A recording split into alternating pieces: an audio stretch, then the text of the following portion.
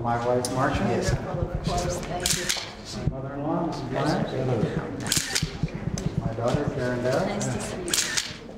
My son-in-law, Brent Darrell. My daughter-in-law, Nice to meet you. my son, Frank. My sister, Joan Kleinrock. My brother-in-law, Bud Kleinrock. Of course, no Larry Silverman. Bud Silverman. Mr. President, how are you? Just fine. I think they want a family picture if we can all. If we can kind of all get back into this, right in this neighborhood. Why don't some of you come over on this side? Chris, come on. Yeah. She would. And you can get as close as you can. Okay. Well, why don't you move a little to your left? Okay, great, perfect. Right here.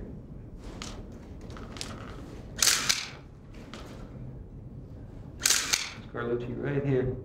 Thank you very much. Okay, thank you. Mr. President, I was wondering if we had a few seconds, if you would help us solve a family problem, which resulted when you announced that Frank would be going to defense. Our daughter Kristen got very teary-eyed. And when I asked why, she said, "But why would Daddy leave the president?"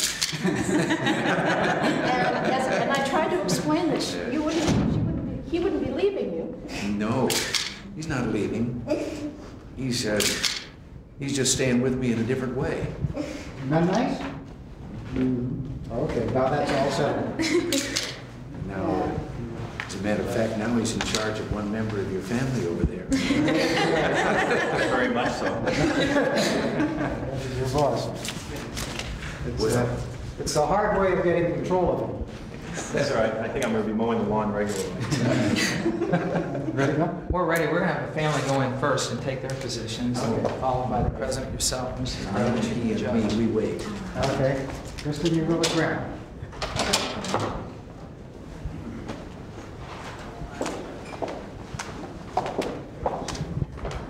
Judge, you'll be going in. Change your mind, Frank.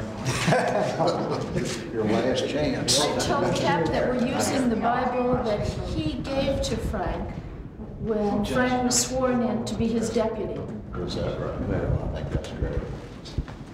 Well, I guess here we go. Mr. President, we don't have everybody in place yet. It's a little tight in there.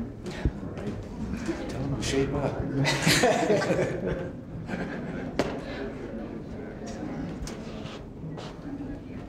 That's it.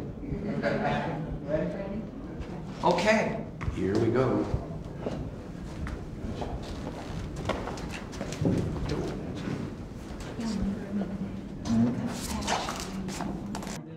In order to know, can I call this afternoon and find out, because I've got to let my people know. Sure, you call. I don't know when I'm going to be in town. I know it, but I'll call your office. I send one. Good seeing you. How are you? Good. How you doing? Good seeing you again. All right.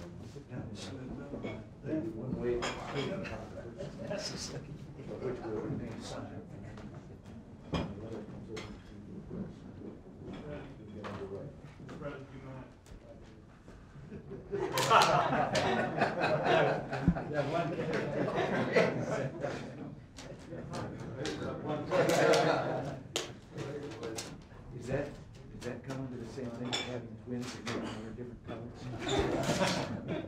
That comes from sending all this land on the other one.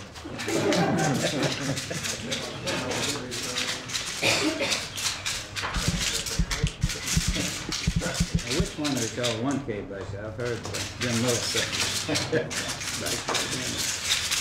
That's 1K. We got a James K back on our board at Chamber, so we get what company is it? He just came out.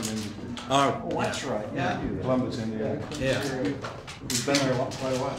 Yeah, he gets up there and introduces himself all day and starts disclaimers. He just came on the board of US Chamber and we asked him, I called on him about to introduce himself, so he gets up and James K back. He starts saying who he's not before he tells who he is. He said he put his K in the right place. What is it, their anniversary? Right. The turkeys from Virginia, raised particularly to give to the president. And it's only 28 weeks old.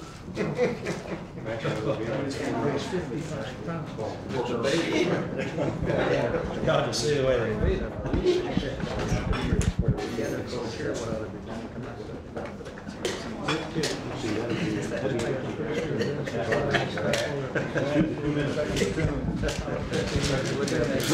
Maybe we should get this whole thing over with. To get Jesse and Pat together. Jesse, my favorite candidate.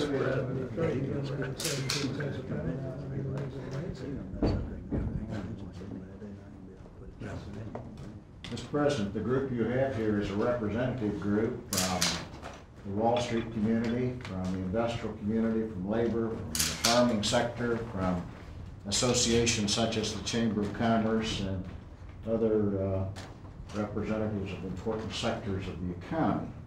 It's been our privilege and pleasure to have lunch together and to talk about the package just negotiated between the White House and Congress in an effort to reduce the deficit and to avoid a sequester. It's been a good conversation, and I think there's a general consensus that you were entitled to high marks for having taken this initiative, and we're fortunate that we were able to produce a result.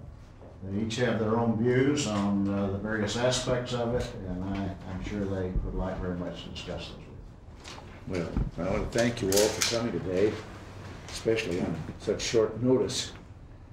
I thought that it was important quickly to begin a series of meetings with a wide range of opinion leaders to tell you what is in and what is not in our agreement on the budget.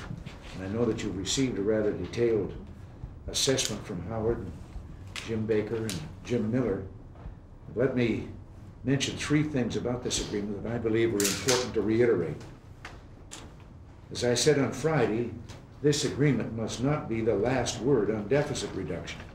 This is a good first step, a basic framework to work within for this year and next.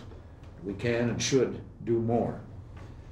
Second, let me share with you the personal assurances that I have from the congressional leaders as well as the chairman of the tax writing committees that they have committed to hold the level of taxes to no more than the $9 billion this year and the $14 billion next. They've also committed to leave our tax reform intact.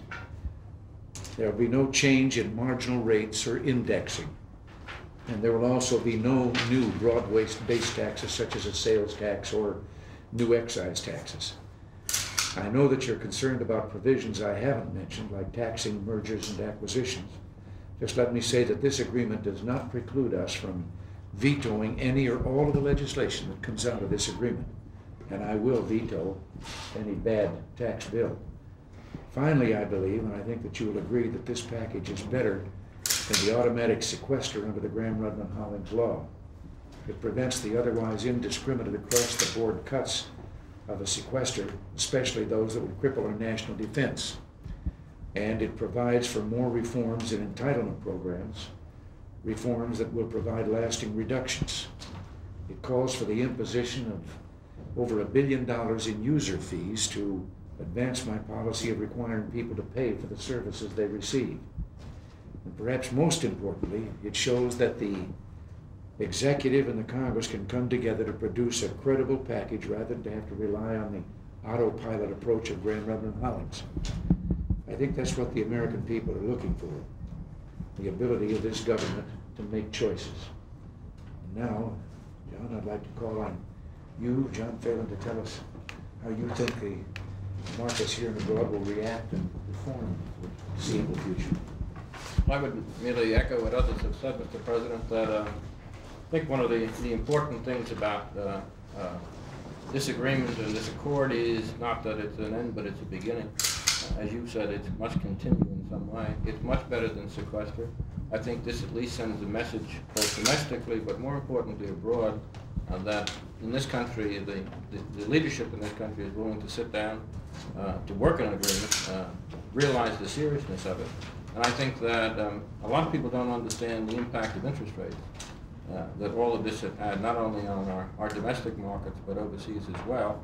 And I think without a voluntary agreement like this, that would certainly be viewed in foreign markets and by foreign governments as an extremely serious situation in which it was not possible to get an agreement in this country.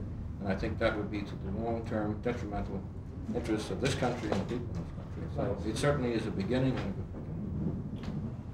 beginning. Thank you.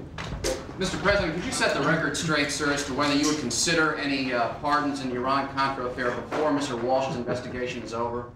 This is a subject I have not and will not discuss this time. Until what point, Mr. President? Well, just let's say sometime in the future. Would you address the Iran-Contra report, sir? You have not commented on that. It's been out almost a week. Well, maybe no comment is called for. Sir, why is that? After months of investigations, you said that when the report was finally in, we would hear a lot from you, but we wouldn't be able to shut you up, I think, with your words. Well, maybe they labored and brought forth a mouse. Let's go, please. Thank you. Thank you. Consistent.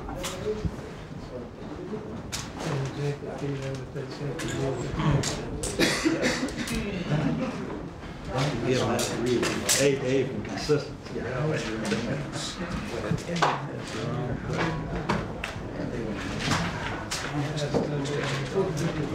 let them get